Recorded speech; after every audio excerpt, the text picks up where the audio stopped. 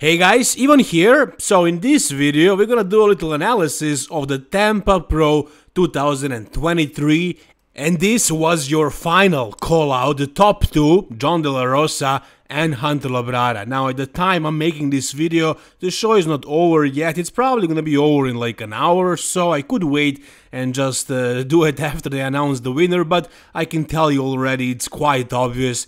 Hunter is winning this show for sure. And I'm gonna focus in this video on his improvements, but also let's take a look at this pose down, this comparison, and let's take a look at the John De La Rosa. What did he bring?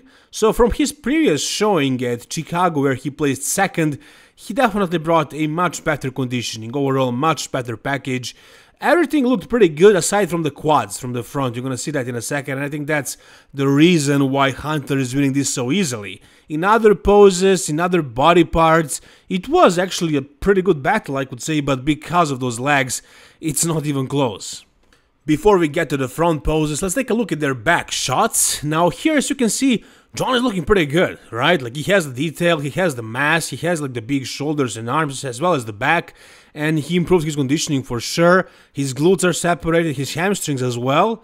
And as far as Hunter, obviously he's in a good shape. He is unarguably in the best shape of his life. For sure, easily, definitely.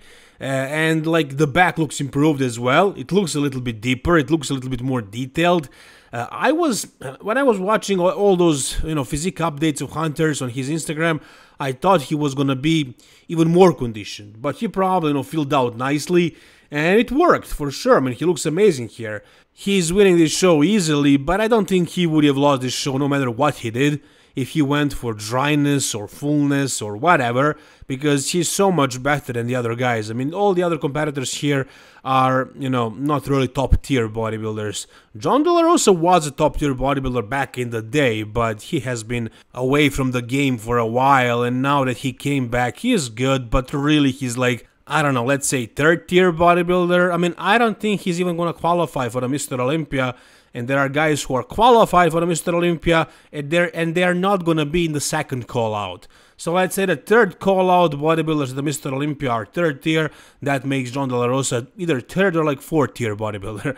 I don't know how many tiers are there, but Hunter is, I mean, he was at one point top tier. He was freaking fourth at the Mr. Olympia. Last year he was seventh, so let's say he dropped down in that second tier, and now he's fighting to get into that top tier again. Is he gonna get there? I don't know, we'll see. But yeah, here definitely the best package of Hunters so far.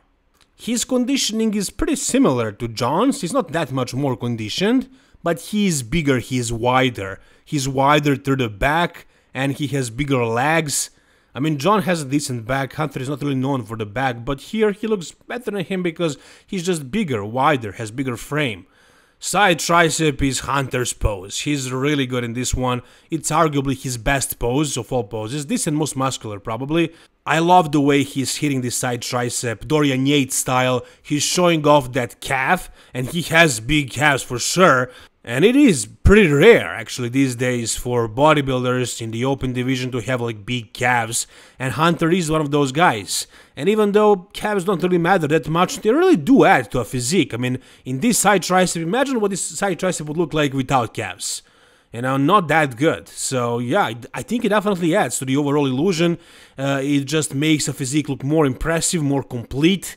And the width in his shoulders, because he is very wide, also like the thickness to the chest and the way he's twisting and holding that stomach in, showcasing a small waist, and overall great V taper, X taper. Unlike John De La Rosa, whose shoulders are not really, I mean, he's not showing that width because he didn't open up enough, and his stomach could be tucked in a little bit more. So yeah, Hunter is absolutely killing him in this pose. And now you're about to see like the biggest reason, the number one reason why Hunter blew John De La Rosa out of the water, and that's the legs. So John De La Rosa definitely has a big issue with his quads. They're definitely not big enough. I don't think his quads were ever like really big, really impressive, but now they are definitely showing obvious signs of atrophy. His legs are definitely downsized from what they were before, and just overall, this is not the best John De La Rosa. Even though his conditioning is improved here at this show, yeah, he is not the man he used to be, the bodybuilder that he once was. And Hunter is at his absolute best by far. And just look at Hunter's freaking adductors, man. Like, who has this kind of thickness in the adductors? I mean, look at how low they are inserting. Like, this is something you don't see very often. I mean, it's really a rarity. Again, I mean, this is really impressive, really freaky looking. It's really adding, like, that thickness effect to his physique. And even the upper body, I mean, like the chest, the shoulder width, the arms, everything, the small waist from the front as well. It all flows pretty well, and he's just bigger, you know, frame-wise compared to John and compared to many people. So, yeah, an easy win for Hunter right here. We missed a couple of poses in this video, but I got some photos for you guys so you can see even more clearly what their conditioning was like, mainly what Hunter's conditioning was like. So as you can see right here, I mean, he was definitely in the best conditioning of his life and overall his best package.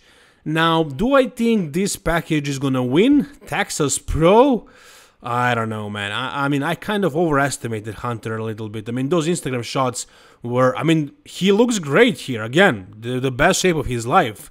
But is this gonna be enough, like, to destroy Texas like he destroyed Tampa? No, it's gonna be a tough battle against Andrew Jack and probably Carlos Thomas Jr.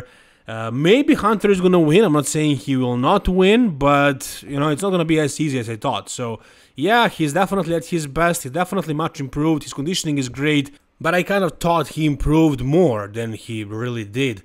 Now, here in this back double, as you can see, like, John is looking very good in that back. I mean, he probably has better back than Hunter. But everything else pretty much is on Hunter's side. And that back was never his strongest point. But is it improved? It definitely is.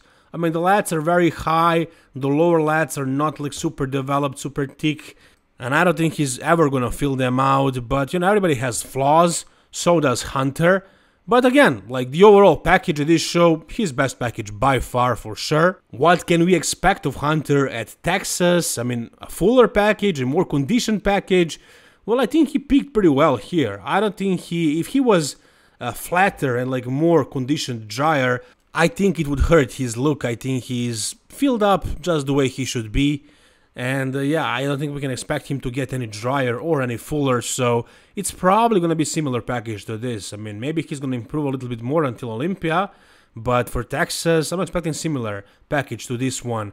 Now the question, the real question, the only question is that going to be enough against guys like Andrew Jack and Carlos Thomas Jr.? You guys tell me down below in the comment section. Like this video if you enjoyed it, and if you guys want to show me some love, some support, there's the link in the caption of this video which will lead you to the Old School Labs website where you can buy any of the supplements you need, but make sure to use the code IVAN, which will be very helpful to me, and also you're gonna get a 15% discount. So thank you guys so much for all your attention, all the best guys, and bye bye.